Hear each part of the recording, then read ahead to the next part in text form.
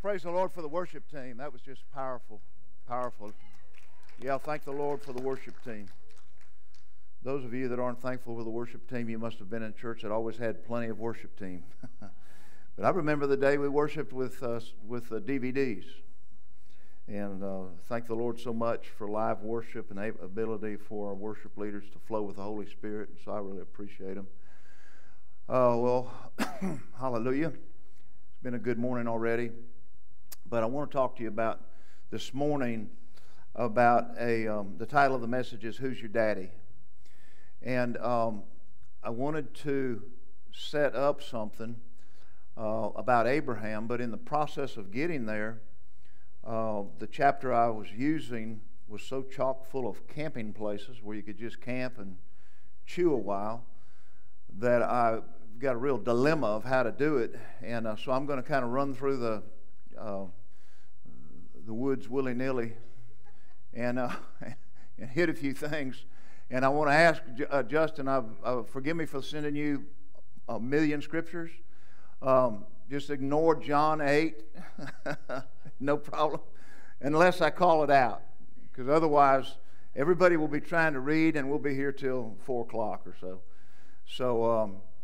But I was using John 8 and reading it and meditating on it and chewing on it, and it just kept getting bigger and bigger and bigger, what I wanted to share. And so if you've ever ministered, you know what that's like, and you realize the clock's not getting bigger. And Joe says, well, just do 2 parts. I said, well, then I'd have to do part 2 today and part 1 next week. I said, that doesn't make any sense. So, because Abraham is in part 2. But I want to say in John chapter 8, it's an interesting chapter in the Bible because in it, there's 59 verses, almost 60, but right at the halfway point, verse 30, up until there, the Jews are on the offense, and they're aggressively accusing and challenging Jesus on every front.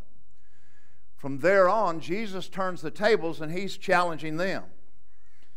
And the interesting thing is, after the first half of John 8, their efforts to undermine him and undermine his credibility were so pitiful that they ended up with more Jews believing in him than they started with. At the end of the second half of John 8, the Jews who believed in him are part of the crowd that then want to stone him.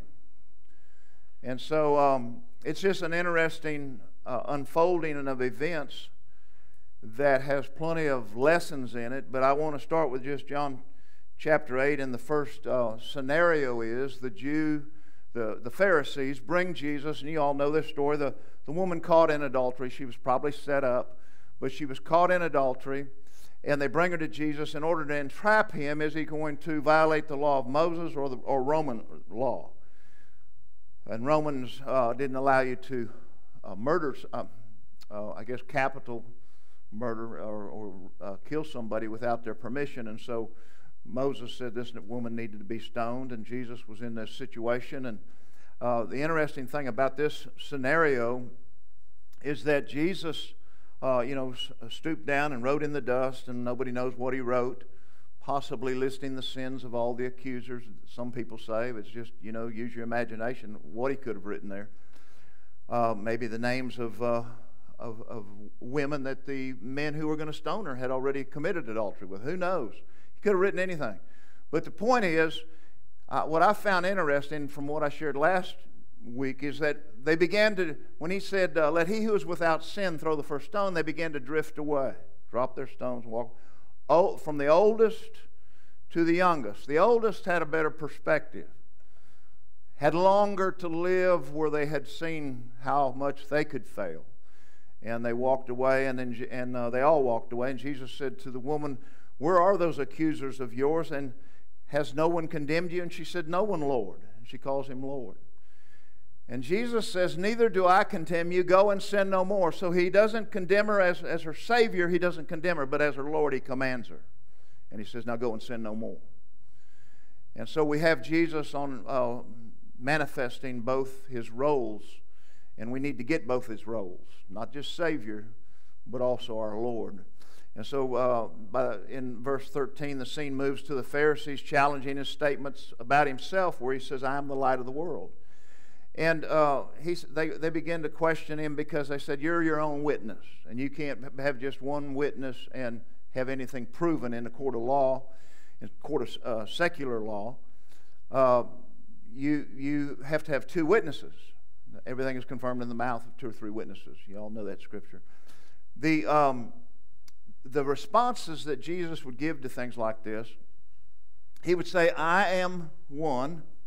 Now, anytime Jesus said, I am, there should have been something go off in them.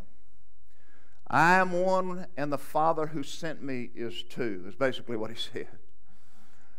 And they go, this always blew their mind, because they're dealing with this guy that keeps equating himself with the Father who is in heaven. And you've got to remember, these were Jews who only knew God by long-distance history lessons. He hadn't spoken to them for 400 years. They had the prophetic word that was taught to them of what God had said, and that they hadn't heard the Lord until John the Weird Baptist came along and was yelling at them to repent. We were driving down the road the other day, and I had John Kilpatrick on a CD, and my granddaughter June said, Daddy, why is he screaming? And this is probably what the Jews were going, why is he screaming at us? Can you imagine John doing anything but preaching when he shared things? So he was saying things to them like, don't say you have Abraham as your father. God is able from these stones to raise up Abraham. Therefore bring forth fruit in keeping with your repentance. And they're going, well, we're depending on our biological relationship, our descendancy from Abraham. Their pride in that kept them secure. And John came and just began to poke holes in that. And you know how it worked out. They didn't receive him as being from heaven. So when Jesus came, they said John has a demon and Jesus is a winebibber and a glutton. They both got problems, serious issues. And so they didn't receive Jesus either. And that's a challenge. Sometimes what you need to do now is go back and don't miss what God had for you in the past. Just say, Lord, I repent of anything that I rejected that was of you. When I first began to get serious about stepping into what God called me to, I said, Lord, what do I need to do? And the Lord very clearly said to me, he said, you need to go back and get those Kenneth Copeland tapes that you threw away, put them up in the closet, and wasn't going to listen to them. At that time, it was cassette tapes. He said, because you're going to need what I showed him about faith to go where you're going. He didn't say I had to agree with everything he did and everything he said. He just had a revelation about faith that I needed. And I had to repent, change the way I think, go back and get those. And he's been a blessing to my life ever since. And I know there's people that we've kind of shelved them and said, we appreciate you. And I don't know why you got such a big following, but it's not me. I'm not following. And yet they have something that they're carrying that if we're not careful, we'll miss God. I told the Lord one time, I said, Lord, whatever Benny Hinn said in that book, Good Morning, Holy Spirit, so many people getting blessed by it. I said, just do that with me. It's me and you, Lord. Me and you, Jesus. And the Lord said, I said, wait a minute. What do you mean you're not going to do it with me? He said, you're going to get it from Benny. Get it from his book. I said, why? And he said, because I want you to need your brother. I want you to need each other. We don't find it so natural to walk in unity that we do it without needing each other. It helps that we recognize our need. That, as Paul said, there's life that flows in the joints. So we need that life to be flowing in our lives. So he said, I'm one with the Father, and the Father is my other witness. And they said, well, where is your Father? And he said, you do not know me nor my Father. If you knew me, you would know him. And basically he's saying to them that they wouldn't recognize God if he stood in front of them and talked to them in human form, because that's what he was doing. And they weren't getting it, and they weren't recognizing it. And the only one I know of, and I could be wrong, I didn't research this really good, the only one I know of that talked to God when he was in human form and got it, didn't miss it, was Abraham. One time God came over the horizon with two angels, and they were all three as men. Came up to Abraham's tent, and Abraham recognized it was the Lord. And he said, Lord, let me make you a meal. Let me wash your feet. And he just honored him. And then that's when God said, I'm going to tell Abraham what we're going to do. And the angels were going on to destroy Sodom and Gomorrah. And Abraham recognized God when he came in human form. I don't know of any other patriarch that did that, or that was even asked to do that. But Abraham's influence with God, and remember, this is before the law of Moses. This is before God told anybody how he wanted people to treat people, the 10 Commandments that we have out here in our flower bed, how he wanted them to relate to him. That's before he had any of that. This guy Abraham was a pagan. That God said, I like something about that man. And here's one of the things he said about him. I think he's going to pass on to his children the way to relate to me that he does. He said he's going to direct his household after him. His descendants are going to be like him. And this guy was a pagan now. He didn't have the kind of guidance we have in the Bible. And Abraham had this, as I read and studied him, some of you might stumble over this. President Trump has been compared to Jehu and Cyrus and David and every other. Well, now I'm going to compare him to Abraham. Because Abraham seemed to have confidence that he knew the art of the deal. And he'd say, God, well, you wouldn't destroy the whole city if there were righteous people in there too, would you? And God said, well, no. He said, well, what if there was just 50 in there? God said, well, no. And he said, well, what about 40? And God said, no. And he said, well, 30? And he keeps working him. He works God. And God likes it. Because if he didn't, he'd have zapped him and went and destroyed them all anyway. But Abraham's very honorable as he does it. Gets God down to 10. And then because of his relationship with God and honoring God, because there wasn't 10 in those cities, God has those two angels get Lot and his family out of there. And it says they tarried so much that those angels they didn't realize the danger, they didn't believe it, or they were just so seared by the sinfulness of the cities they lived in that they were dragging their feet. It says the angels took them each by the hand. Come on now, we got to get out of here. And literally got them out of there with angelic help so that they wouldn't be destroyed. And then we still know the story where Lot's wife turned and looked back against the word of the angel. Dear, would you give me that water, please? This one's open already. Here we go. Thank you, Matt. We know the story where Lot's wife turned and looked back, and she became a pillar of salt. What a judgment on somebody. But at least it's useful, being one who's very practical in my relating to God. It's where the deer hunters all set up, didn't they, Dan? So Jesus said, in fact, in a later chapter, he said, and this is eternal life, that we may know you, the only true God, and Jesus Christ whom you have sent. He was praying, and he said, Father, he gave the definition of eternal life. Knowing God and knowing Jesus Christ. Both of them are important to knowing to eternal life. And so, because the Jews knew neither, he said to them, since you do not believe that I am He, you will die in your sins. Just right in their face. And they reacted by basically saying, who do you think you are? This is all John chapter 8 before we get to verse 30.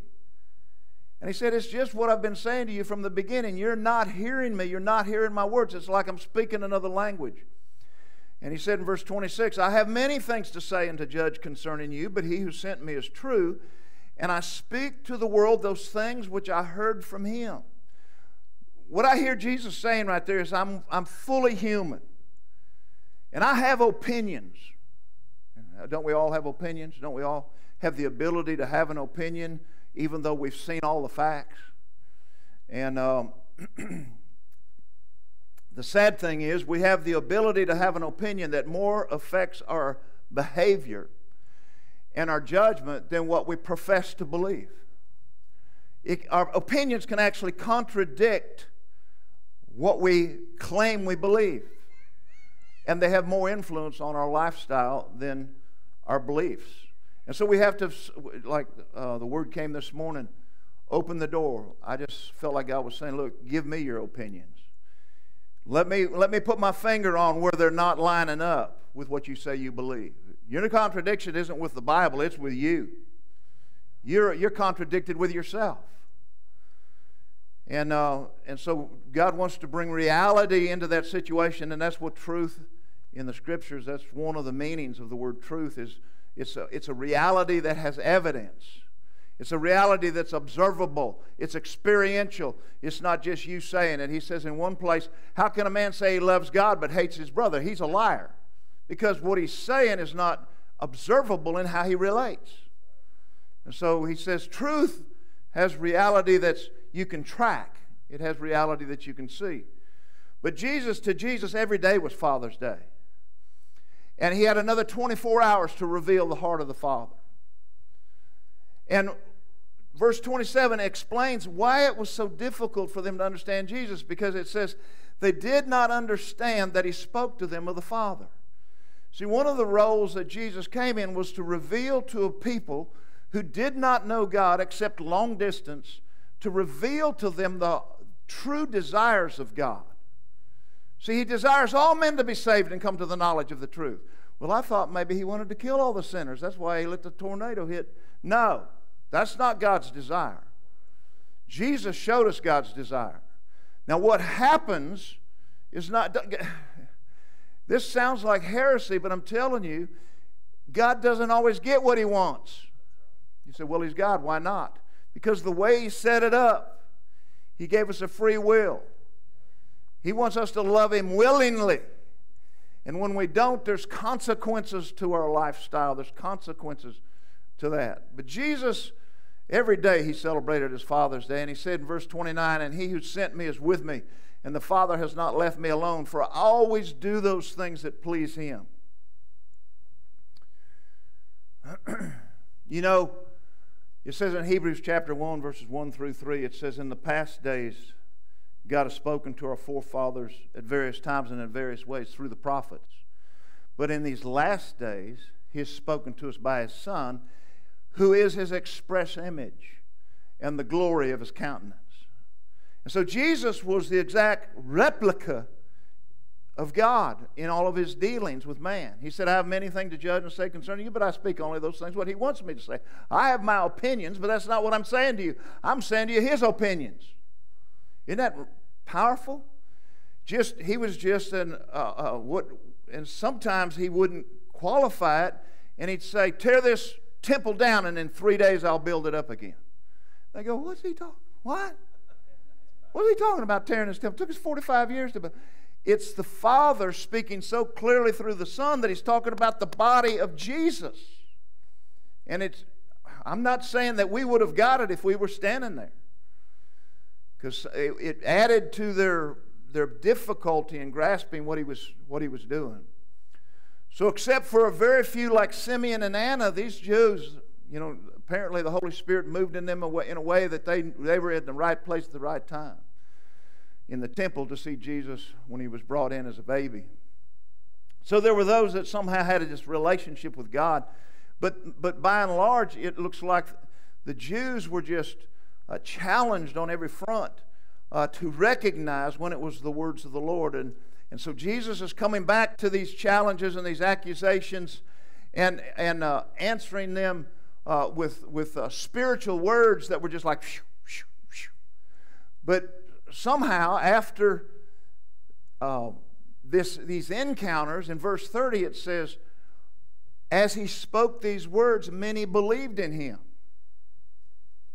That's amazing. They're doing their level best to destroy him. And people are going, I don't know, there's something about him. Can you imagine Jesus saying some things and there's nothing about what he said you understood, but there's something about him, man. Every time he speaks, my heart burns. Every time he looks at me, I melt. What is it about it? Well, what has to happen is somebody has to reject all of that to say he's not who he says he is. Now, starting in the next half of this chapter, Jesus challenges them. And he doesn't water it down for these new believers, these Jews that believed in him. He doesn't water it down for them. He doesn't make it easier on them. But he gets into their claims about who their daddy is. And they're touchy about that now. He said to the Jews who believed in him, if you abide in my word, verse 31, you are my disciples indeed. And so he's saying in that verse, the word there is logos. And it means what I have already said to you, if you take it to heart, if you apply it to your life, he said, then you are my disciples indeed, or in truth. And it's the same word used in the next verse, verse 32, where it says, you shall know the truth, and the truth shall make you free. He said, there will be a reality when you say, I agree. It'll manifest in something observable. When you say, I'm born again, you may have some issues to walk through. There may be some processes that God has to work in your life. But I know when I got born again and I was transferred from the kingdom of darkness into the kingdom of light, and my nature became a new creation in Christ, and I no longer had the old nature but the new nature, and I had all the old habits. You did too. But I had a new nature, and in some of those habits there was a process of changing them, getting rid of them, getting something that agreed with God. But in some other ways, instantly, I didn't want to do that anymore. Instantly, I said, I'm not going bar hopping tonight. And I grew up Catholic. We didn't see drinking as sin. That's what we did in the fields. It was better than the water. And nobody, and the priest drank during the Mass. I was an altar boy. I poured the wine in the cup and gave it to him. I mean, he held the cup and I poured it in. Drinking was not an issue to me. And I told the lady, I said, I'm not going bar hopping tonight. She said, why not? I was one day old Christian. I said, because I'm a Christian now. And she said, well, don't Christians drink? And I said, I don't know. I really don't know. But I'm not. I'm not going. For me, it's a bad deal. At that time in my life, for me, it was a bad deal. Instantly, there was a change in my nature, in what I wanted. For those that think they can follow Jesus without being born again, because, see, you were born a slave to sin. And if you're not born again, as a slave to righteousness, as a servant of righteousness, you can't, except in legalism, try to walk after Jesus. So, the reality check for us is if we're really his disciples, there will be evidence. And here's the evidence that should be with all of us. All of us at different stages, different levels, walk through different things. But we should be getting freer as we do the things he tells us to do. And I'm not talking about the Ten Commandments. Yes, those are important. Those are something that should be the backdrop to your lifestyle. But as he tells us the things to do, we now have a Holy Spirit living within us that gets specific. And when I was trying to figure out why I had this, I knew I was born again, I knew I was saved, but I'd gotten dry, and I'd gotten to where living the Christian life on earth wasn't that fun. It was just like, okay, what can we do? All Christians can do is overeat and not get in trouble. And so I don't like this, because I'm used to having fun, used to, doing everything beyond moderation. And so, Lord, I know I'm saved, And if I can't have the kind of relationship with you that the Bible says I can have, then I want to go home tonight. That was 3 in the morning, 1988. And I said, but if I can't have the kind of relationship I see in the Bible, then whatever I have to do, I'll do. He said to me, my spiritual ears popped up, and he said, you finally prayed the whatever prayer. I said, well, I prayed that when I got saved. He said, yeah, I know, but it's different levels and degrees of surrender that you've got to walk in. Your surrender on that day needs to increase for this day.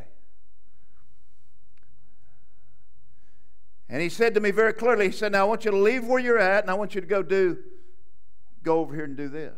Where we were at had been 16 years in this ministry and then part of this church. I believe we had a handle on certain things and thought I would die in it. So I left, and we went to this little Assembly of God church that later became non-denominational, but we went there and led of the Lord, and the Lord would speak to me, and He'd say, this is what I want you to do. And it wasn't stuff that elevated me. It was stuff that made me serve. He said, I want you to mow all around that pond and that spillway. I want you to keep that up. Well, it was hot. And they had a push mower, and the spillway is an angle, and I'm out there mowing in the heat of the summer, and the pastors are driving by to play golf. And believe me, I took it up with the Lord. You know, this is not a scenario that's made up. And one of our head pastor, who was a blessing to my life, he said to one of the others, he said, who's that out there mowing the spillway? And they said, that's David Hertel. And they said, what are we paying him? And he said, nothing. And he said, really? They said, yeah. Year after year, a couple years of that, maybe it was just a couple years, but doing things like that and being dependable to do it. When they pulled out of the assemblies and established an eldership, he made me an elder. And I know I served my way into that place, but I was also teaching and things like that. But I'm saying that don't write this thing off where you're getting freer because you do what he says. That gets real dynamic. It gets like, give so-and-so $20. Well, Lord, that's my last $20. Are you going to get free or not? I'm telling you, he does that. And you have ears to hear. You were born again with ears to hear the Holy Spirit. And if you're not hearing him, pray the whatever prayer. And then follow up with it. He told me in the middle of the church service, go get that pastor a glass of water. And I said, I've only been here 2 weeks. I don't even know where the kitchen is. And they're going to think I'm trying to butter up to the pastor. You guys didn't know all this went on in church. Some of you have been in church a while and know it goes on. And so, and the Holy Spirit said to me, I was sitting there and he was preaching, and the Holy Spirit said, okay. I said, what do you mean, okay? He said, I see what level you want to surrender to. I said, now don't do that. I said, don't do that to me. Argue with me. Argue me into it. He said, no, I love you. I got him a glass of water, and I got met in the hallway. Who do you think you are? Same thing they did to Jesus. Anyway, from there, I'm just asking you, tune your ear and take it very serious what he says, because you're going to walk into your freedom by doing the rhema word that's coming to you spontaneously from his voice. So Jesus challenges them, and I want to get to this now real quickly because I want to get to Abraham. He said, here's the litmus test for who's your daddy. Verse 38, he said, I speak what I have seen with my father, and you do what you've seen with your father. And they answered and said to him, Abraham is our father. And Jesus said, if you were Abraham's children, you would do the works of Abraham. And the last part of verse 44 says, Jesus actually takes it further and says, you are of your father the devil, and the desires of your father you want to do. Meaning they weren't born of the devil like we were born of God when we put our faith in Jesus Christ, but they were of the devil by imitation. And they were imitating him, and their tendencies were the same tendencies he had, was to steal, kill, and destroy. And so he challenged their claim that since Abraham is our ancestor, we're okay in all this. And he said, you got to look at your habits. You've got to look at your actions. You got to look at your words if you want to claim Abraham as your father. Now, this is very simple and mostly understood by the church, but all through the New Testament, it's made very clear that we are Abraham's children when we put our faith in Jesus Christ. Galatians 3:7 says, understand then that those who have faith are children of Abraham. In Romans 4:16, last part of 16, and verse 17, he is the father of us all, and as it is written, I have made you a father of many nations. He is our father in the sight of God. So it's a natural thing. It's somehow in our DNA that we have expressions that are like our dad's. My wife sometimes says to me, that sounds like your dad. And I'm going, usually it's things that I should have. My dad wasn't a Christian, and so, except till later in life. And he was a good man, and he taught me to love to work and the joy of work. But he had other things that he did that were peculiar to him, like you'd say, Dad, I want a new car. And he said, I'll give you a new car. And I thought, well, that's what I said, but he turned it into a threat, you know. And so, Dad, I need some gas out of the tank out there. He said, I'll get you some gas. I'm going, never mind, you know. And so I think sometimes that seemed to work for him. So at times it confuses them enough I can make an exit, you know. That so, but John, my son, was in a play one time, and a new pastor had come to that church, and we were talking, and I said, that was my son that was acting that part. And he said, I knew it. I said, how'd you know? And he said, he walks like you and he talks like you. And I'm going, well, okay, you know. Well, I'll take that as a compliment because I thought he was a pretty handsome young man. And but it's natural for us to pick up the things that our Father modeled to us and that are part of our nature. And so Jesus wants to use this as a positive thing. And then, as we know, we were grafted into Abraham's lineage. Then we have this natural and supernatural tendency in us, in our nature, to be like Abraham. And there are things that Abraham, I'm going to go through these real quick, hopefully. There's things that Abraham, as our father, modeled for us that we really ought to want to do. And this is men and women, but especially men today. Abraham, I got this feeling, you know, followed God as coming out of a pagan lifestyle, in a pagan city, in a pagan country. And God just says, I choose you. And I get this as I read Abraham without the religious glasses. I see a real man. I see a gruff man. I see a man who says, wait a minute. You ain't taking my nephew. Guys, mount up. 318 guys going, whip an army. Not on my watch, you're not doing it. But then also Abraham being a real man. I think the king of Egypt may want my wife. Hey, honey, come here. Tell him you're my sister. My goodness, he's going to chop my head off to get you. You know, just tell him you're my sister. I mean, he's a real man. He's got issues. He didn't come up in a church somewhere. He did the same thing later with the king with Abimelech. And he ends up, you know, it shows his faith was not so great, and his trust in God was not so great that now these kings ended up blessing him, giving him flocks and herds and everything, and just got her out of their harem because they said, you almost made us come under the curse of God that we didn't even know about.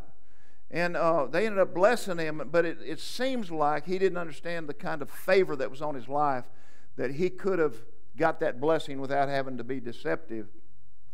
I'm not sure about that, but he was just a man's man. And I'm going to just give you 5 things he did, and then we're going to be done. He said, I say he obeyed God as far as he knew God's will. You know, God called him out of, it says in Hebrews 11, by faith Abraham obeyed God when he was called to go out to a place he would receive as an inheritance, and he went out not knowing where he was going. He left the familiar and went into the unfamiliar simply because God said to go. We've heard this statement before. I think I heard Bill Johnson say it first. He didn't know where he was going, but he knew where he couldn't stay. Because God said, you can't stay here anymore. Well, where am I going? You just go, and you'll know when you get there. And he went out that way, took his family with him, and went on this journey with God, took the risk and went on a journey with God. And number 2, he kept God first in everything. Genesis 22:10 said he reached out his hand and he took the knife to slay his son. Whew. I believe Abraham, you know, Jesus said of Abraham rejoiced to see my day. And I believe Abraham saw what God was going to do before he was on that mountain with his son, because he said he's going to raise him from the dead anyway, so this is not going to be the end all. But when they were going up, Isaac said, well, Daddy, we got the wood, we got the knife, we got and the fire, but where's the sacrifice? He said, God will provide himself a sacrifice. That's the way he said it. God will provide himself the sacrifice. You can read it. God gave himself in his only begotten son as a sacrifice. And it says when Abraham raised that knife, the angel of the Lord said he had already raised it up. He was going through with it. It wasn't just, well, I'm going to go along and God's going to stop me. God, when are you going to stop me? And he was ready to plunge it in. And the angel said, Abraham, Abraham. And he lifted up his eyes and he saw the ram caught in the thicket. So he kept God first in everything. And the challenge we have today, God doesn't settle for seconds when it's a family matter. It's awful quiet in here. When the kids have to play t-ball instead of come to church, you better be hearing God, because you're teaching them, Daddy, what to model. You follow God as long as it's convenient, but when it clashes with what you really want to do, I'm telling you, I had to go to the coaches and I said, look, we'll play. And John was a good athlete. We'll play, but when that tournament comes on Sunday, we'll be in church. I just want you to know that. If you make him an all-star, he can't play on Sunday. They said, okay. Well, they made him an all-star and they had a tournament on Sunday. We weren't there until later in the afternoon. We went out to watch him play. And it was 105 degrees and they were all crying and he was glad he wasn't playing. But so God worked that out. But I'm just saying there'll be decisions you have to make, but God has to be first in everything. Everything. And that's what Abraham did. Number 3, he protected and interceded for his family. The flip side of that, it says Genesis 14:14, when Abram heard that Lot had been taken captive, he went in pursuit. Didn't hold back. Lot had got himself in several kinds of trouble. And Abraham didn't go, well, it's about time it caught up with him. If he had done what I told him, if he wasn't so greedy, he just said, wait a minute, he's family. I'm going after him.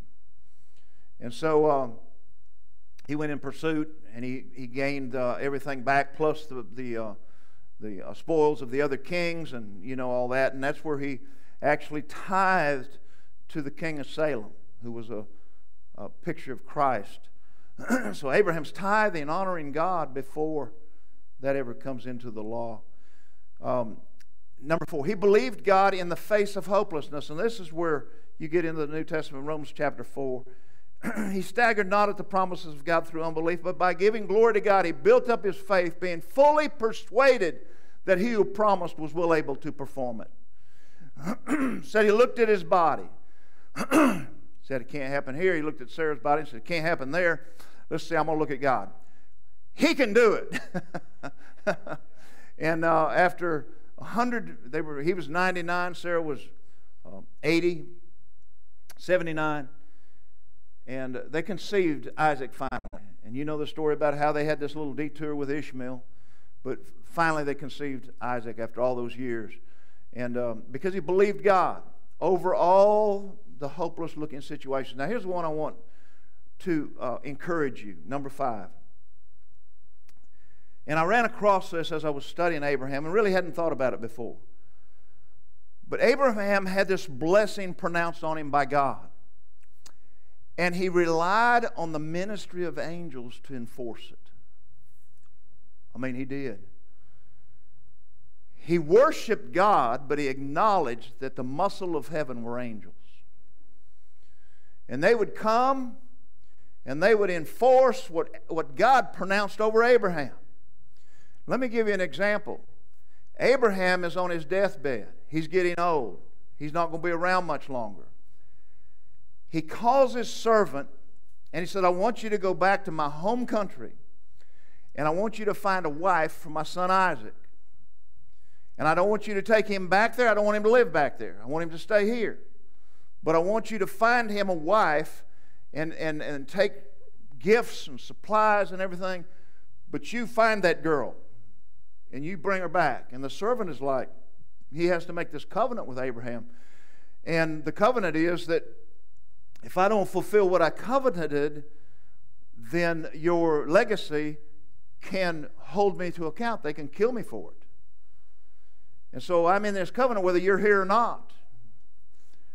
And so he said, well, what if I can't find her? I mean, that's a big order.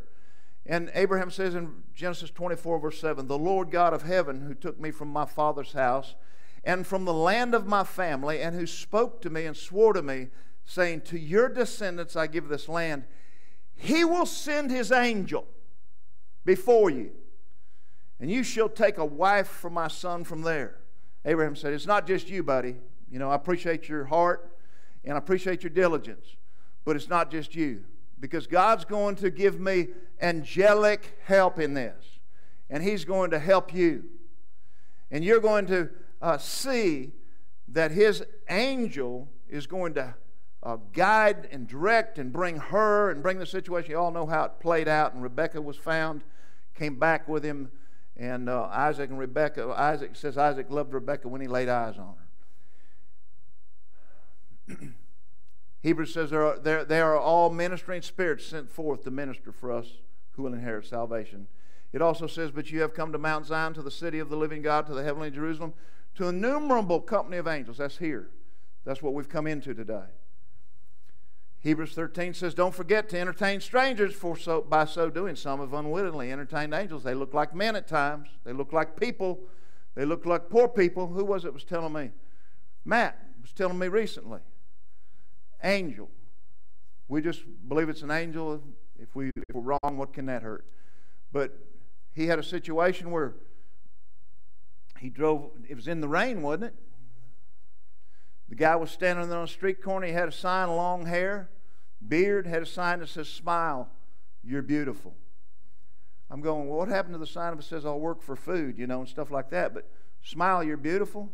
And so Matt drives by and he says, I'm going to go back. He told Anna, maybe I'm getting this wrong, but close as I can. He told Anna, I said, I'm going to go back and see if I can find that guy, because that's weird, him standing there with a big smile, just a glowing smile, saying, smile, you're beautiful. And he goes back to find him. The guy's not there.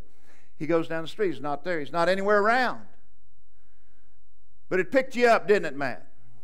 Ministry of angels. Hallelujah. They may walk up at you with a sign. They may look like a homeless person. But be careful, because God says if you imitate Abraham, you're going to learn to rely on angels. Joe sees was it Lisa? Had her hand caught in the door. If you moved it one way, it crushed it. If you moved it the other way, it crushed it. Jesus, send your angel. Popped it right out. No problem. When she was that wasn't yesterday, was it, Lisa? That was like when you were 4. I had to pick on her a little bit.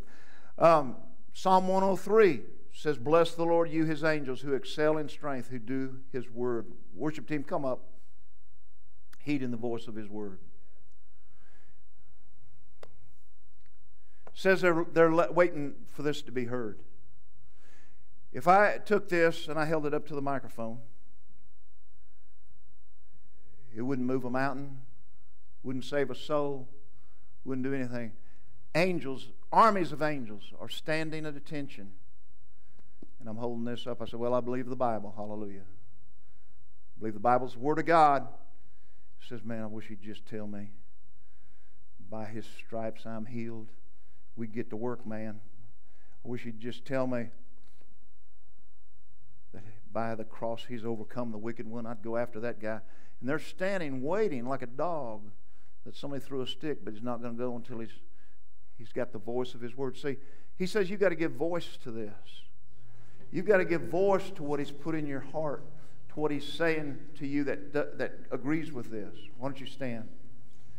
And I'm telling you, dads, today, you have got a responsibility that is frightening without angelic help.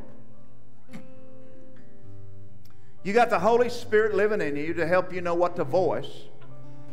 But if you'll voice it, you've got the written word. If you'll voice it, there's angels that are going to go where you can't go with your kids.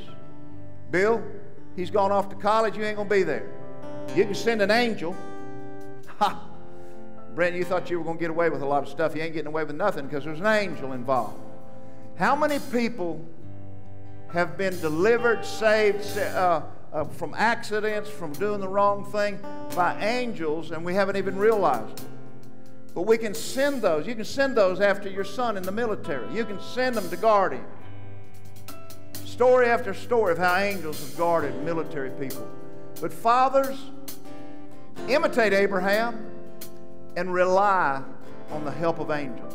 Rely on the ministry of angels. We don't worship them, but we acknowledge that God gave them to us to help enforce His blessing on our life. Father, in Jesus' name, we thank You for the word this morning that gives us the word to speak. And we release the angels that were sent to make this church grow and be healthy and thrive. And we release the angels that are doing battle against the virus and the contaminants and the contagiousness of it. We release the angels that are doing battle on behalf of this nation to cause the divisions and the anarchy and the pain of the past. All of that, they're helping to minister and to change it, because this nation has a destiny that can only be fulfilled with the help of angels. So we imitate angels. We imitate Abraham, and we rely on the angels, Lord. We thank You for the blood of Jesus. We thank You for the Holy Spirit. We thank You, Father, for Your love. And we thank You that You've made provision and that there's angels available to make sure Your blessing is enforced on our lives. In Jesus' name, and you all agreed and said amen? Amen. God bless you. If you need prayer after